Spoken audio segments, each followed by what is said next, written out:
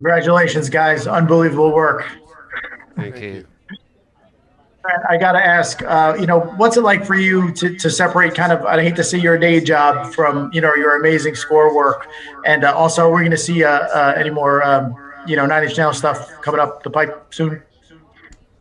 Yeah, 10 years ago when we did Social Network, which is the first film that Atticus and I worked on, it was such a great experience. Like 6 months of the most intense, positive.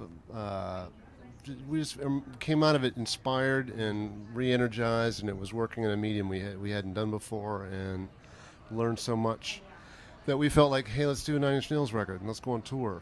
And what we've tried to do in the last since then is break it up where we do some rock music, we come back and do some film work. We've just done three pretty big film things: Watchmen, Mank, Soul in a row. We should be on tour, but COVID has prevented that, and we are planning on working on Nine Inch Nails material as soon as probably tomorrow. Thank you. Our next question is coming from Variety Jazz. Variety Jazz, next question. Oh, it's Jazz. Congratulations on the win. Hi, Jazz. Hi. Hey. Hello. You are one step closer to EGOT. Would you want to write a Broadway musical, maybe of soul or something else? I wouldn't say no. Right? No, I love it. Let's do it. Okay. We're going to start on that tomorrow as well. Thank you. Next question and last question here from Jalisco Jazz. I'm sorry, Jalisco TV. Like another jazz. Oh, what's that? Kenny's dead. You heard it? Do-doom think. Do-dee-be-dee. Ink. Hi, can you hear me? I heard it. Yeah. Yeah. Thank you, Jalisco TV. You are live. Oh, hi.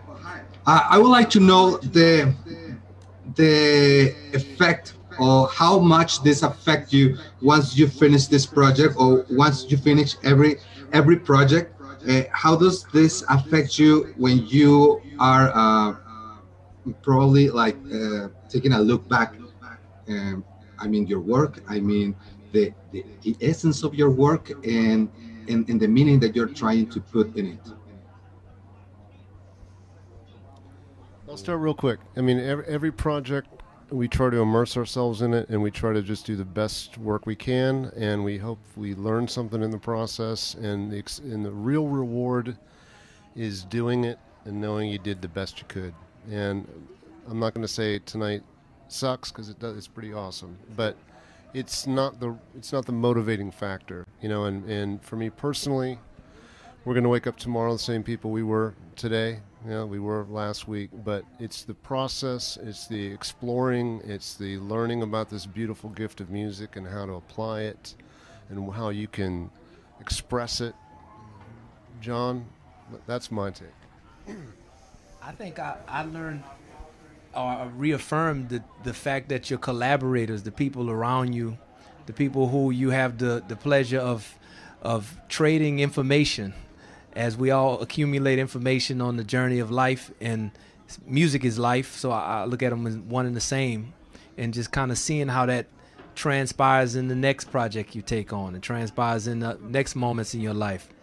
And this will definitely be something that will resonate till the day I die, this collaboration. And working with Pixar, obviously working with Trent and Atticus, the whole scope of it over 2 years was beyond. I'd just like to add to your point about the very end, how does one feel? What was interesting about this film was it was a film that asked us as composers to reflect on essentially the meaning of life. And when this film landed was at a point in COVID, and I think that one of the few good things about COVID was it was kind of a transformative period where a lot of people were able to look at their lives and examine what is really important and what isn't. I know that was part of COVID for me. And Soul speaks to that. So when you talk about the end of the project, watching that film on Christmas Day, with 20,000 a day coming up in LA. It was a pretty moving experience. Thank you, and congratulations to our winners. Thank you.